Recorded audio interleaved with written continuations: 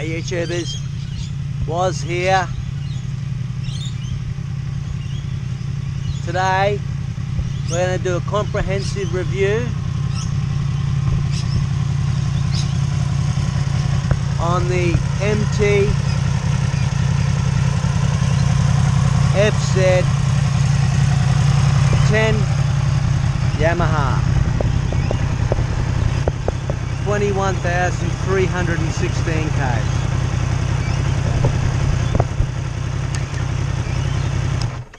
Just started instead of stopped it.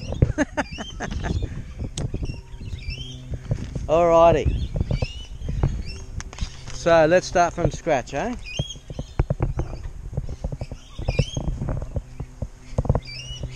I have a 2016 Yamaha M10 or FZ-10 cross-plane crank, so the CP4.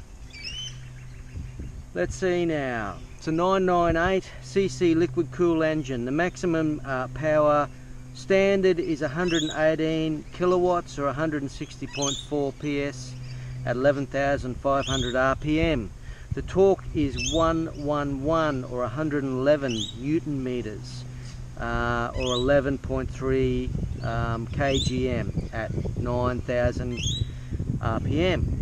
6-speed gearbox. The weight is 210 kilograms. The fuel is 17 litres. The front suspension is 23mm telescopic forks, and the rear is swing arm suspension, R1 based. The front tyre on these standard are 120, rear 190, and they're Battle Axe S20s. These bikes have traction control. Look at that.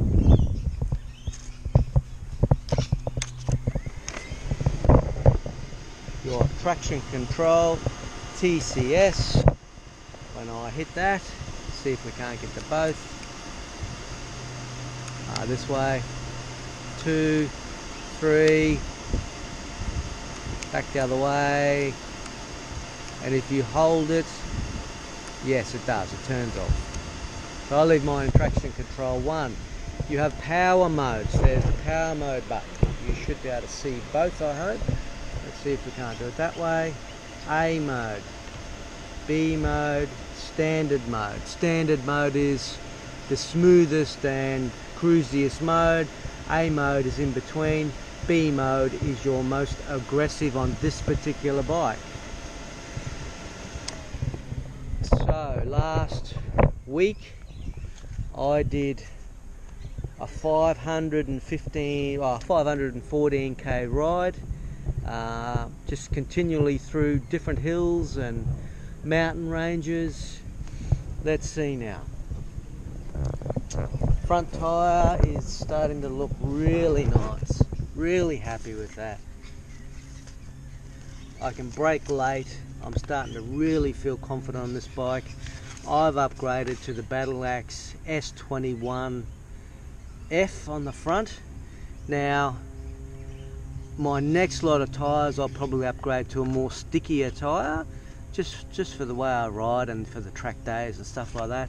But overall, the tyres provided good contact with the road. They're good for 2 racetrack days, and overall they've been a great tyre.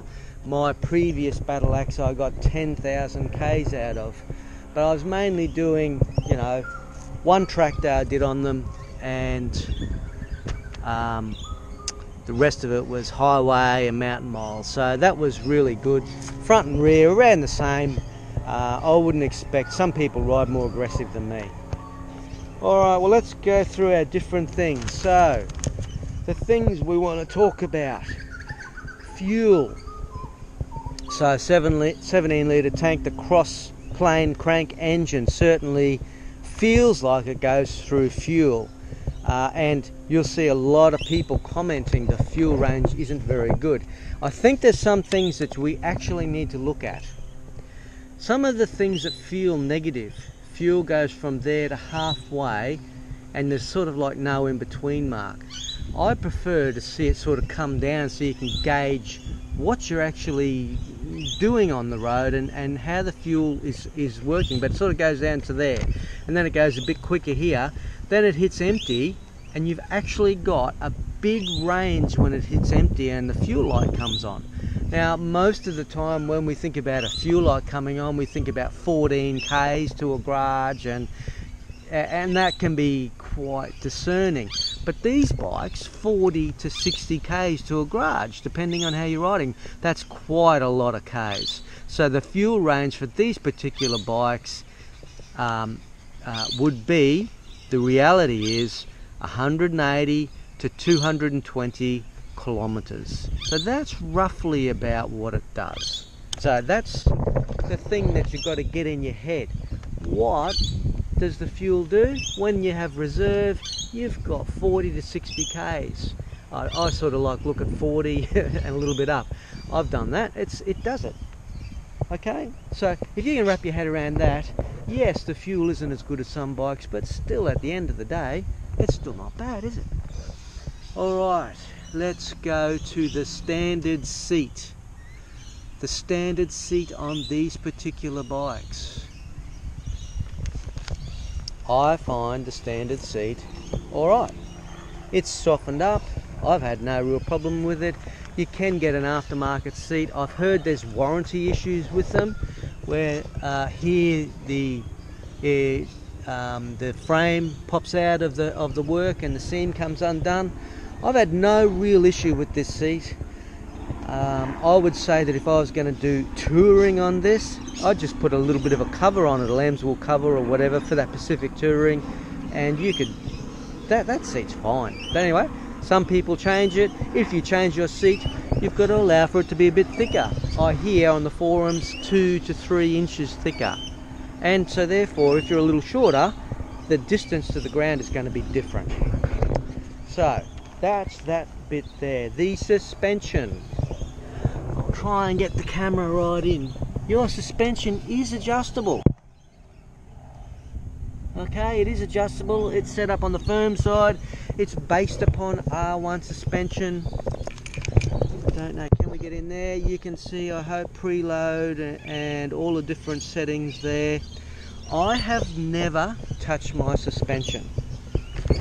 I find that if I'm on real bumpy surfaces, my weight is about 85 kilos, so weight is something that affects you, and your suspension setup, and I guess height.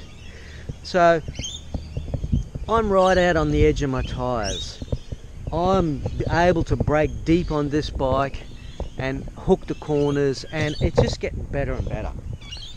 And so if I'm on a bumpy road, what I actually do is, because my throttle is sensitive in B mode, and if I'm on a bumpy road, why have firm suspension and fastest mode and then have this jerking back and forth between suspension, bumps, power? That's how you come unstuck.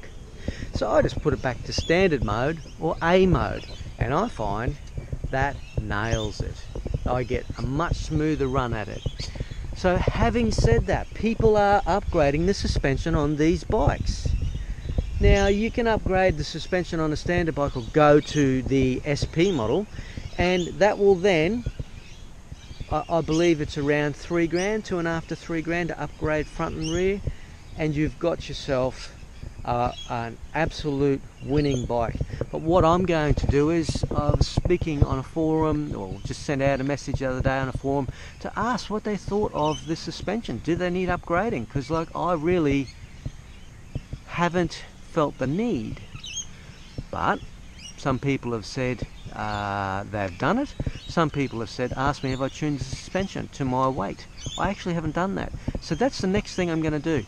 $50 is all it takes to tune your suspension and see what it does. One person I spoke to said that the suspension on them, you can't, they've not had much success tuning them. Another person, XXX rated suspension, have said that they've had good results with just tuning the suspension. That's the next thing I'm going to do, and we'll talk about that. So that's all very exciting. I'm looking forward to that, and that's next week. I'm going to go down and see him. It's a bit of a journey. They're on the, if you're in Brisbane or Sunshine Coast or down the coast, they are Rochedale, I think. I've got his address somewhere, so that'll be good. Triple X-rated suspension. I've had quite a few people recommend them. That's a good thing. So let's have a look now. Seat, fueling. Out of the box 2016 model. Fueling I had a bit of an issue with. I put the Akrapovic muffler on. That caused a flat spot at 6,000 RPM. That was affecting my judgment on how to ride the bike. I'd accelerate. It had hit this rich spot at this 5,000 RPM, 5.5, and which would dull it, and you're thinking it's just about to go hard, and it's not. And then all of a sudden there's this massive big wall, 10 horsepower variation, that would just go from rich to lean, just like that, which was then the front wheel would go ding, and I shit myself, excuse the expression. So I really wanted that fixed, so I went and got a Woolwich race tune. Most of you people that have seen my videos will know I have a Woolwich race tune, a Woolwich quick shifter. I highly recommend them. They gave me a little key tag. It's beautiful. The quick shifter. The 2017 model come with an up shifter. This particular model had no shifter. There it is there. Okay, now we've set it up upside down so that all of this mechanism doesn't get dirt and crap in it, and we'll see how that actually works, because really the reality is you'd think that the water and stuff would get in there. However, Fred from Pro Cycle Dynos did the work, and we really gained that 10 horsepower figure. I'll just put a I'll put the information on this video, and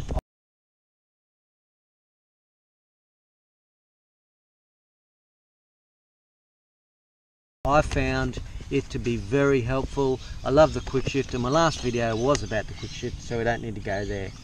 The tyres we talked about, S20 and S. I've upgraded to the S21R, I thought it was. Battle Axe and S21F on the front. I'm really starting to enjoy them. We've used up all our tyre, but you can see I mainly just keep around there. The front, I have lost traction once or twice, but only on cold surfaces. I hadn't warmed up the tyre. I come up through a mountain range, went around the corner, there was water washout on the road, both front and rear went out. That scared the bee willies out of me, but I know that the tyres were still cold. You know, beautiful. You know, let's go on to brakes. Brakes. Everyone's going, yeah, the brakes are no good, dude. They're just crap on this, they're no good. But there's been reviews showing the brakes are better than most of the models out there.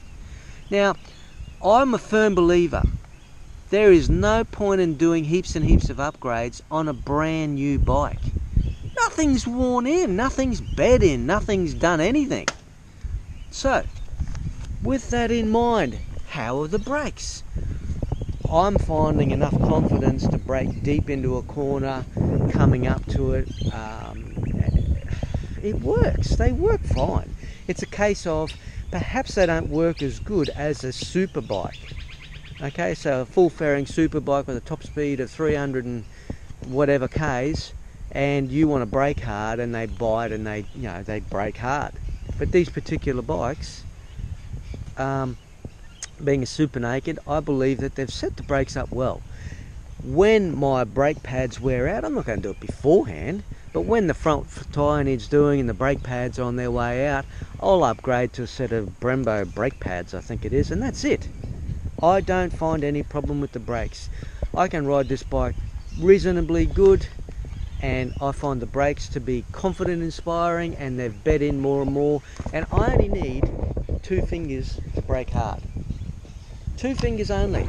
I don't need to grab a fistful of the bars and hold on tight. And yes, I come from Harleys, yep, an old bike, so of course the brakes on this bike are much better. But I mean, and I can relate to the fact that if you come from a super bike where you 1 finger on the brakes and you brake hard and they work, that you might find these daunting.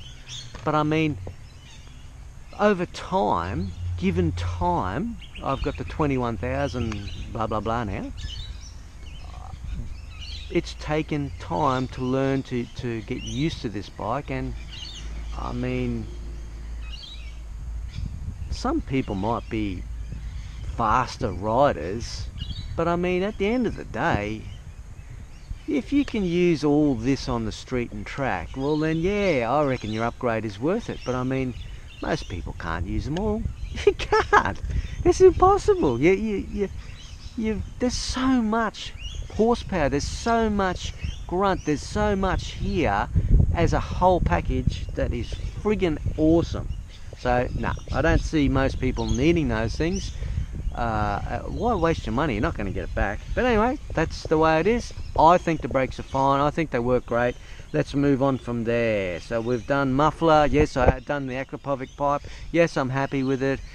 The midsection pipe, changing that, I would lose X amount of kilos by doing that off the bike, which would make the bike go faster. The change in actual horsepower is only 2 to 3 horsepower variation. So I mean, it's not a lot. It's the weight loss where you gain. Radiator guards. There was only 1 guard on this particular bike when you buy them. I'm a firm believer in radiator guards and oil guards. So you should get those put on straight away before you even drive it out of the showroom. A must. Wind protection at high speed on the track. I noticed that this is good enough for some reason for 160, 170 k's on the track down the straight. Then you just pop your head up and use your head as a brake. Make sure you're holding on tight. And it works. Cruise control. There's cruise control. There are some days when I think it's hard, but it's really easy. Cruise control. Press this button here. Did you see that light come on? When you get to your designated speed, press that button there. Really, is that hard? No, that's not hard. Alright, so your selection modes, that's for fuel and distance and blah blah blah. We talk about that one. High and low, passing, indicator left and right. That's something that I really miss from the Harley. You put the indicator on, it stays on. I'm so used to Harleys, I keep on forgetting, and the indicator's on for K's down the road.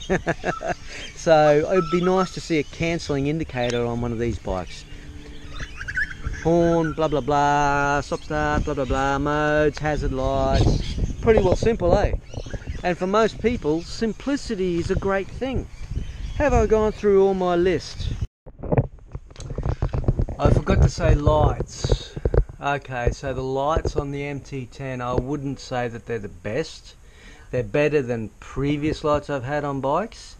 But I mean, when you go around the corner, up in the mountains at night, and you know, your bike dips, the light dips as well. And then, you know, you go to high beam, it doesn't do it as much, but then if a car's coming, you got to whack it back down again. So I think that upgraded models, or perhaps there's something you could do to upgrade the light and just make them that bit better. But right now I wouldn't rate them as the best that you could get on a standard bike, and I would say that they're more like a 6, to be honest. I say 2. 2? Well, my partner says 2, but I say it's about 6.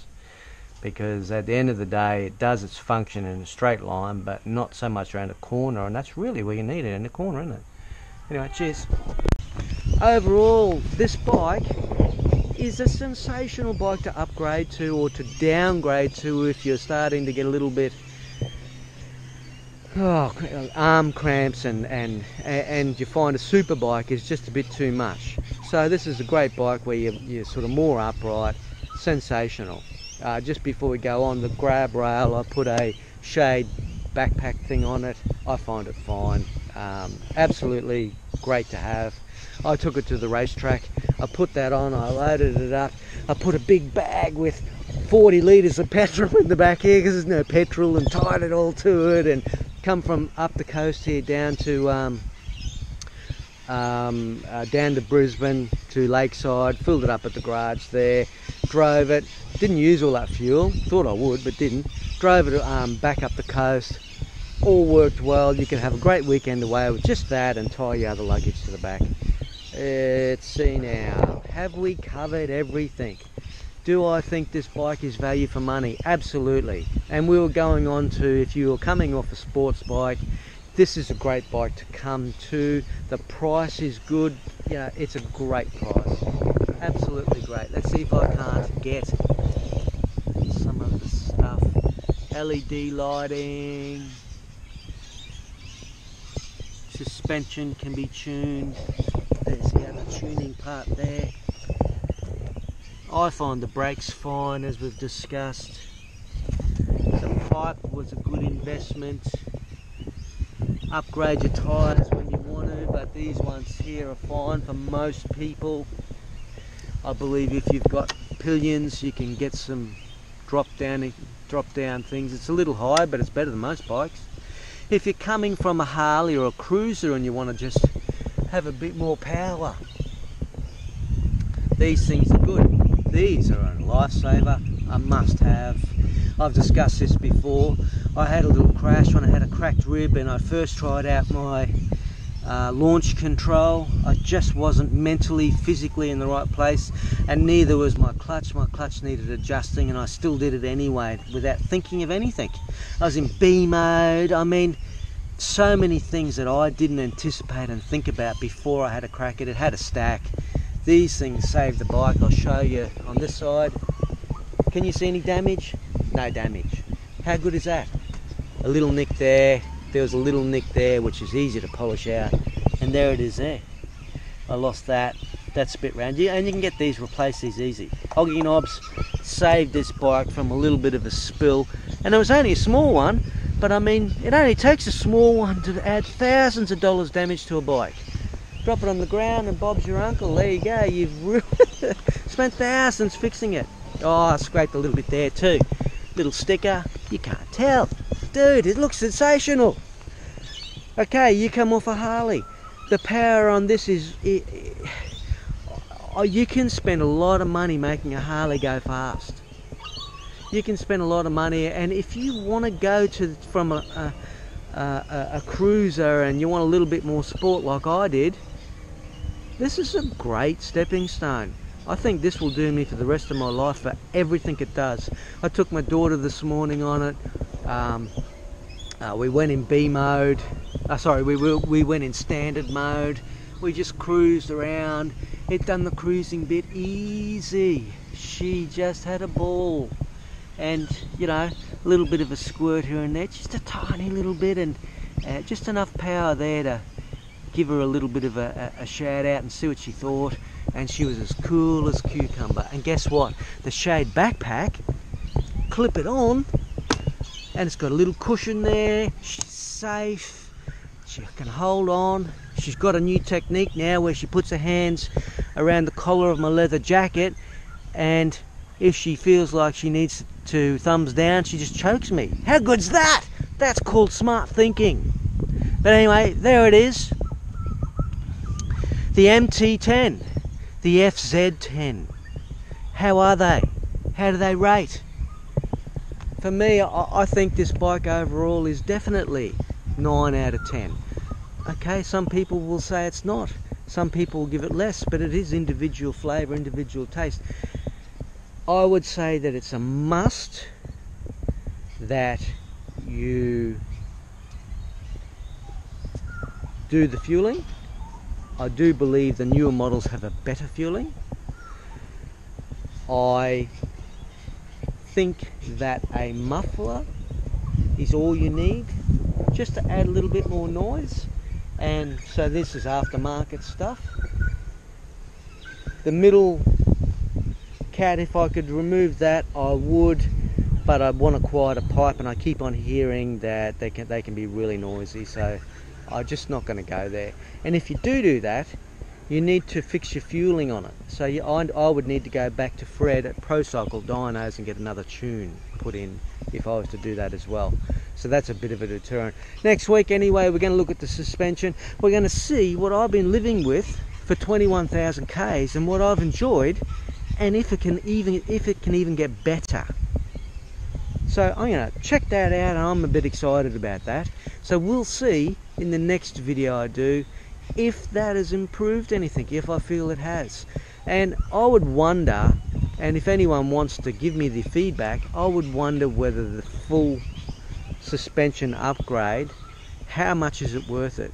If I was at Lakeside and I had half experience on this bike, I was half confident in it, and I did a minute and 8 seconds, a minute and 9 seconds, somewhere around there was one of my best laps. If I upgraded the suspension and put, just doing that, keep to the standard tyres, just do that, is it going to gain 5 seconds? Would it gain 5 seconds at the track?